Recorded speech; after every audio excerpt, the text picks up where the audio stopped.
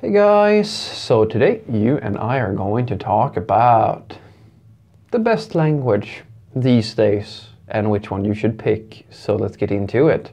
So the question in question was, Frederick, which is the best language to pick these days for programming?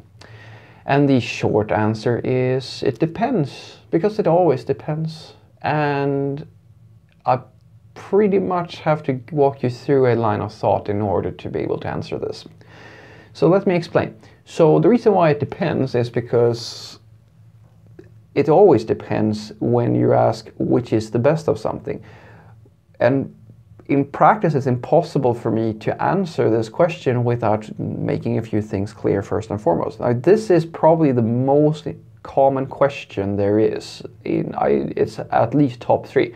It's slightly behind how much money am I going to make from being a programmer. But the problem with answering this question is that I need to know what you want to do in order to answer the question, because not all programming languages are made equal.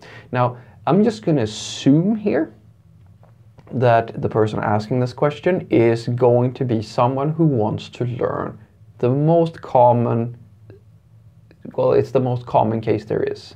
And that's going to be a web developer who wants to be a professional web developer. That is the most common. This is why most people ask this question, I would argue. If you're looking for something else, that's a different video. But in order for you to become a professional web developer, well, the first thing that you should do is you should have a look at the job postings in your region.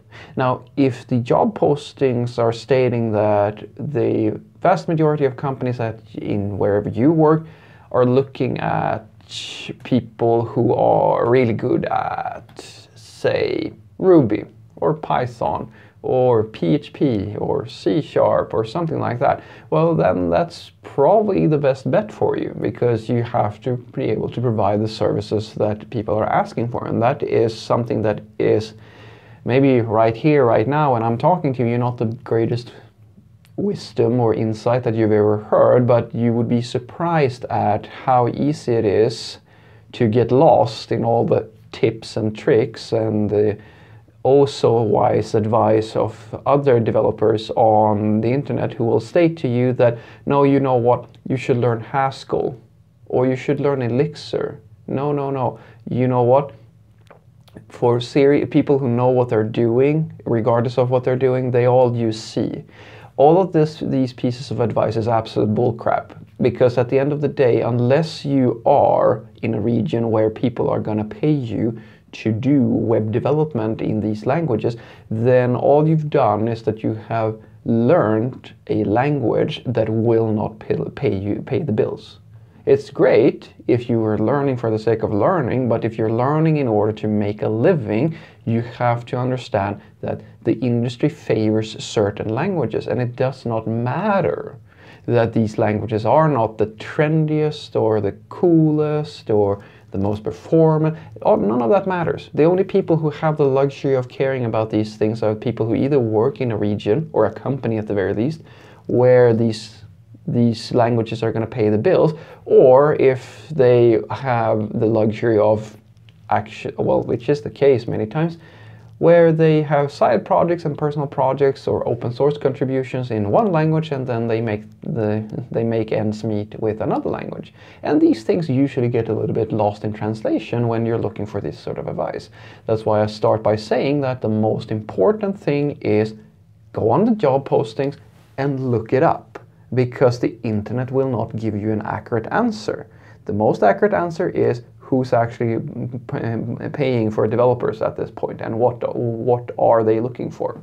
Now, with that aside, the most common ones, the universally choices, is going to be something like Java, C#, PHP, things of this nature. That's usually the JavaScript, of course, as well, if you're going to do UI work, which also brings us to the second part of this answer, and that is, I need to know what are you going to focus on in your daily job. If you're going to be a front-end developer, as an example, well, then JavaScript is going to be the best choice for you, then it's a very good investment for you to learn Node and JavaScript. As an example, it's going to be absolutely critical for you.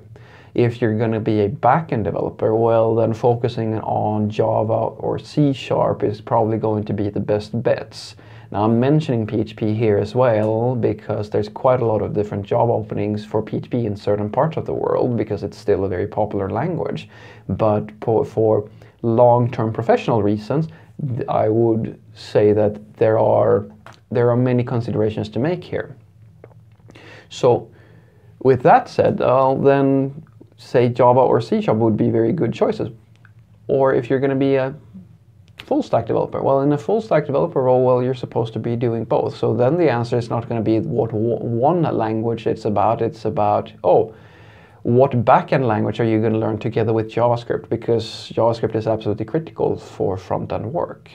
So what I want you to take away from this is that the question, which language should you be learning these days, I don't care who has told you. Most likely there's more than one blog article out there listing the top 5 languages or the things, so forth, blah, all this bullshit. You can throw it away. You can throw all these lists away today, immediately, because if your desire is to work, your desire is to be paid to do programming, it does not matter what's the most popular thing on the internet or which article states that the top 5 languages are going to be Scala, Groovy, I don't know, Python or whatever. None of that matters because they are not going to pay you to learn these languages. The people who are going to pay you are on the job postings. So go and look that up in the region that you want to work in and get a feel for roughly what is the most popular things where you work and start there. Because that's at the very least the thing that's going to get you paid if that is your desire. If that's not your desire, then disregard everything I've said. Second thing is ask yourself, what part do I want to play in the development process? If you want to be a front-end developer, well, then it's going to be all about JavaScript for you. If you want to be a backend developer, well, then PHP, C# and Java are among the better choices. There are other choices, but these are very good choices universally. And if you're going to be a full stack developer, well, then you're going to have to do both. Pick a backend language and pick JavaScript and learn both of them because there's no way for you to get around that. Have a great day.